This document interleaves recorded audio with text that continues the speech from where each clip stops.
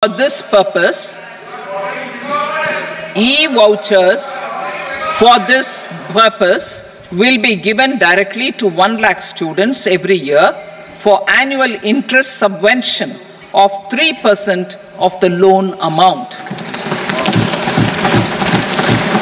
Priority 3, inclusive human resource development and social justice, saturation approach.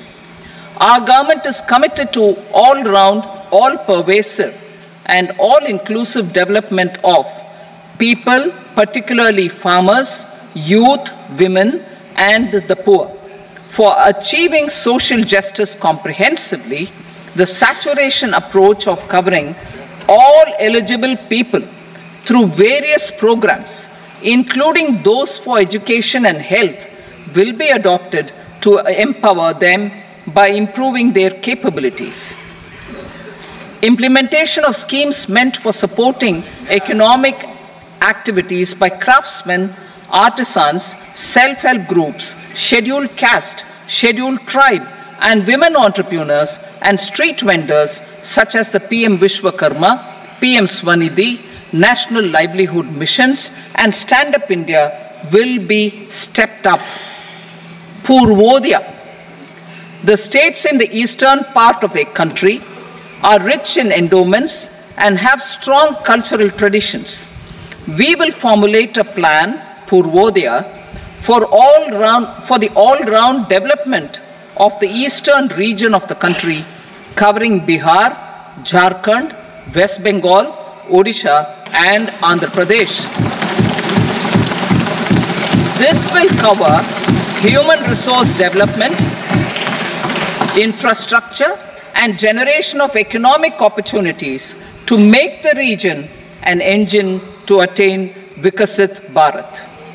On the Amritsar-Kolkata Industrial Corridor, we will support development of an industrial node at Gaya.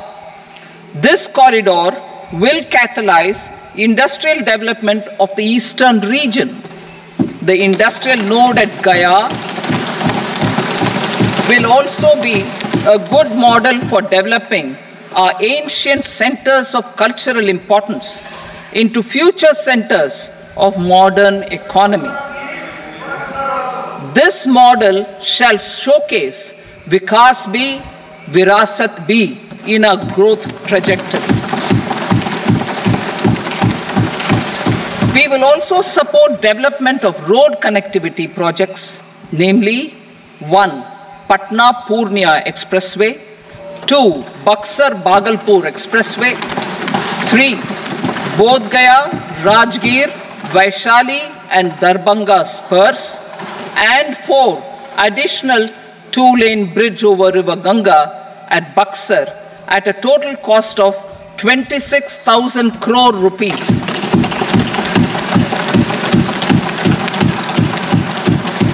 Power projects, including setting up of a new 2,400 megawatt power plant at Pir Painti, will be taken up at a cost of 21,400 crore rupees.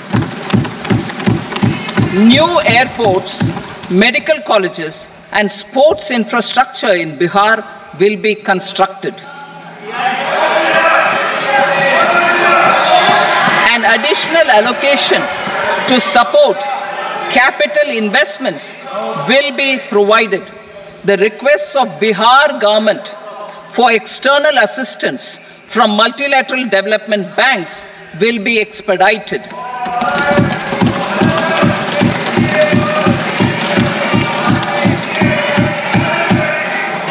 Andhra Pradesh Reorganization Act. Our government has made concerted efforts to fulfill the commitments in Andhra Pradesh Reorganization Act.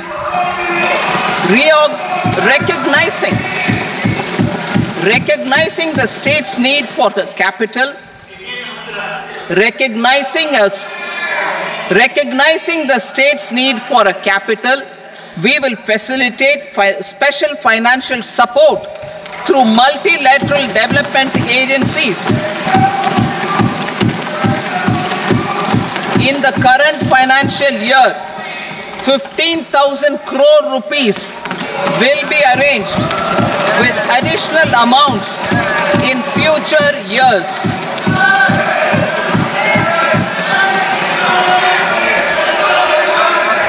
Our government is fully committed to financing and early completion of the Polavaram irrigation project, which is the lifeline for Andhra Pradesh and its farmers. This will facilitate our country's food security as well. Under the Act, Andhra Pradesh Reorganization Act, for promoting industrial development, funds will be provided for essential infrastructure such as water, power, railways, and roads in Kopparthi node on the Visakhapatnam-Chennai industrial corridor and Varavakal node on the Hyderabad-Bengaluru industrial corridor. An additional allocation will be provided this year towards capital investment for economic growth. Grants for backward regions of Rayalaseema, Prakasham, North Coastal Andhra, as stated in the Act, will be provided. PM Awas Yojana. 3 crore additional houses under the PM Awas Yojana in rural and urban areas in the country have been announced, for which the necessary allocations are being made. Women-led development. For promoting women-led development, the budget carries an allocation of more than 3 lakh crore for schemes benefiting women and girls. This signals our government's commitment for enhancing women's role in economic development. Pradhan Mantri Janjatiya Unnat Gram Abhiyan. For improving the socio-economic condition of tribal communities, we will launch the Pradhan Mantri Janjatiya Unnat Gram Abhiyan by adopting saturation coverage for tribal families in tribal majority villages and aspirational districts.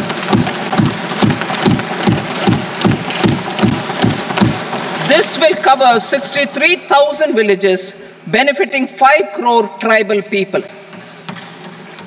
Bank branches in northeastern region.